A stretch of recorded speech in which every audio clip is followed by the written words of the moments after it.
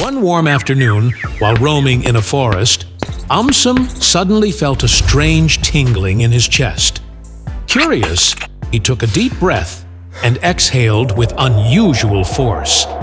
To his amazement, a powerful whirlwind burst from his mouth, sweeping across the grass and swirling leaves high into the air. AumSum laughed in wonder as the tiny tornado of wind spun in circles before vanishing harmlessly.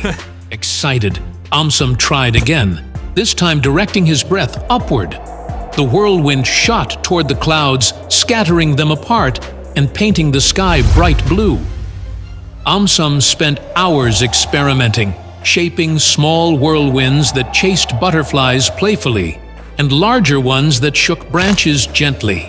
Later that week, dark smoke began rising from the forest's northern edge. Trees crackled as fire spread through undergrowth, and thick smoke rolled outward, choking the air. Animals darted in every direction, desperate to escape.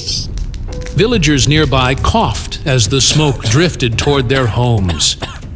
AumSum saw the smoke rising and dashed toward the scene.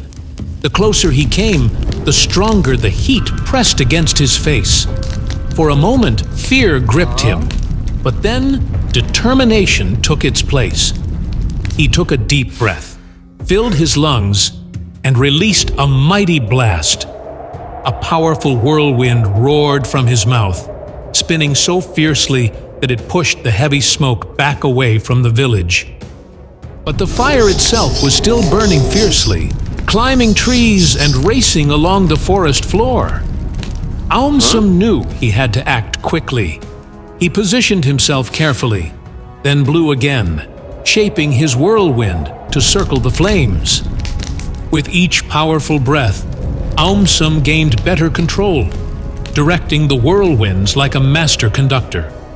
Soon, the fire was contained, the smoke dispersed, and the danger passed. People cheered joyfully for their whirlwind hero, AumSum.